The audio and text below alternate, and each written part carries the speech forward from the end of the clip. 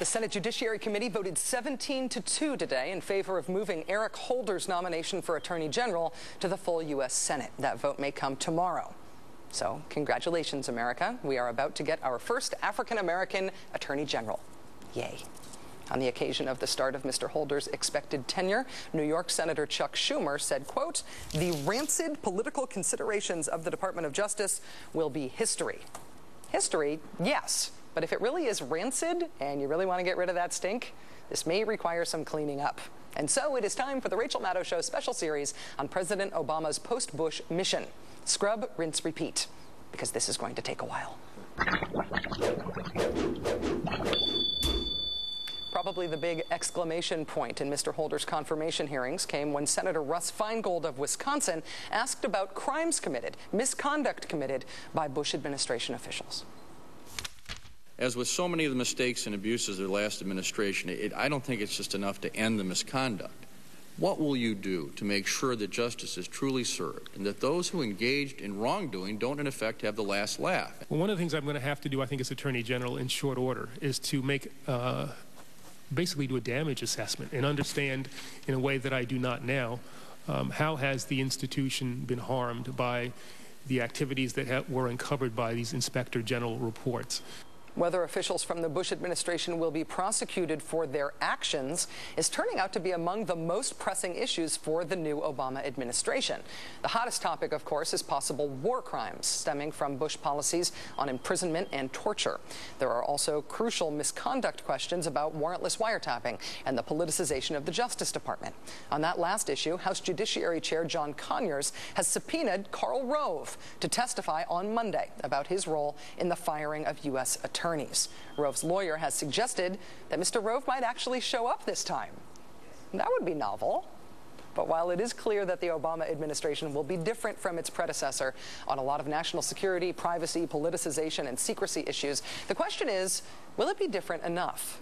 The ACLU, the American Civil Liberties Union, is testing the theory of change in the White House in classic ACLU style. They filed a big fat Freedom of Information Act request, sent it to the Obama administration today. They're seeking a bunch of Bush administration documents and legal memos on interrogation, detention, and warrantless wiretapping.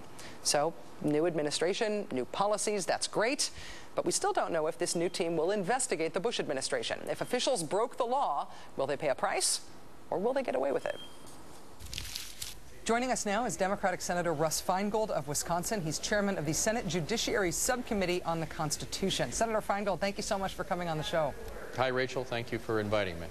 There was a report in the Washington Times today, an interview with Senator Kit Bond of Missouri, who's not on the Judiciary Committee, but he said that he plans to vote for Mr. Holder's confirmation in the full Senate because Eric Holder assured him privately that as Attorney General, he would not pursue possible prosecutions of any Bush officials, specifically on the issue of interrogations and torture.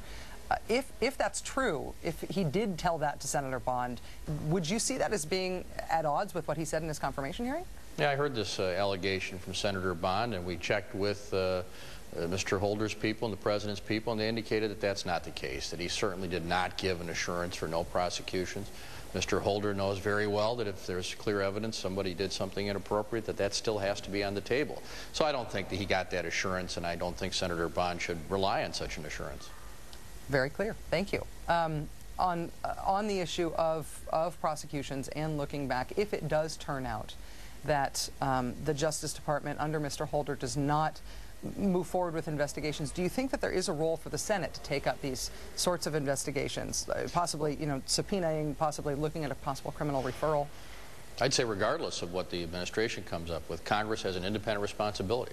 The Judiciary Committee and the Intelligence Committee, both of which I sit on, to look at the past practices, look at things people did, what went wrong, what actually happened, and potentially, if there are wrongdoers that need to be pursued, to make that clear to the proper authorities. I think all of that has to be on the table. The notion that somehow you just wipe the slate clean and not even consider the record of what happened, I think is wrong. Our first priority is changing our international program and what we're doing around the world and fixing the terrible difficulties we have in this country.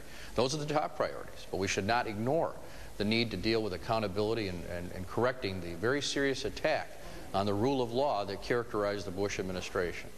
You have long fought against secrecy in the Bush administration. It's another thing that you asked Mr. Holder about during his confirmation hearings, the freeing of documents long held back by the Bush administration.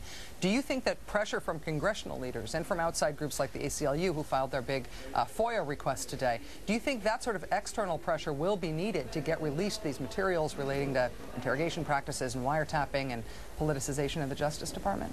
Well, I think external actors, the ACLU, others, people in Congress should keep the heat on. But one of the reasons I felt really good about voting for Eric Holder is that I think he has a great attitude about keeping things open. I asked him some very specific questions when we met in my office and before the committee about whether he'd reveal information, critical information about FBI guidelines or whatever the issue might be. And every answer I got suggested he's a person who understands that the material should be released unless there's an incredibly important reason not to inform the Congress and the public. So I have a good feeling about that, but I think keeping the heat on is always a good idea. I want to turn to the constitutional amendment that you are proposing for the way that states fill Senate vacancies. Obviously, this has become a bit of a circus with Governor Blagojevich in Illinois, who I interviewed yesterday, and some of the other Senate vacancies as well have been handled in a circus-like atmosphere. Could you explain what exactly you're proposing in this constitutional amendment? Yeah, you get a circus-like atmosphere many times when you, instead of having the people decide, you have one person, a governor, make a decision that the people of an entire state should make. Now, of course, we as a nation came to this conclusion with regard to House races at the origin of our nation. We have only special elections for House races under the Constitution. Came to the same conclusion in 1913 about Senate races under the leadership of people like Bob La Follette of Wisconsin, who said, let's have direct election of senators instead of the monkey business that was going on in state legislatures. So we passed the 17th Amendment, which required special elections except for in cases of a vacancy like this. And that, to me, is just a loophole. And now we're seeing the problem with the loophole. There are states in which the governor doesn't appoint somebody to the vacancy. Why do this with a constitutional amendment instead of pushing other states to follow Wisconsin's lead here? Well, I don't think there should be any exceptions to this. To me, this has to do with voting rights. To me, this has to do with the fundamental law of the land, that everybody should have a right to have their vote counted when it comes to something as sacred as whether or not you get to decide who's going to be your United States senator. So we don't just push the states when it comes to voting rights. We don't just push the states when it comes to civil rights. We say, look, this is the way it has to be in a country that's based on democracy. It is not a states' rights issue when it comes to the question of whether one person in a state can override the will of all of the people of a state. It's a voting rights issue to me. Senator Russ Feingold of Wisconsin, chairman of the Subcommittee on the Constitution on the Senate Judiciary Committee.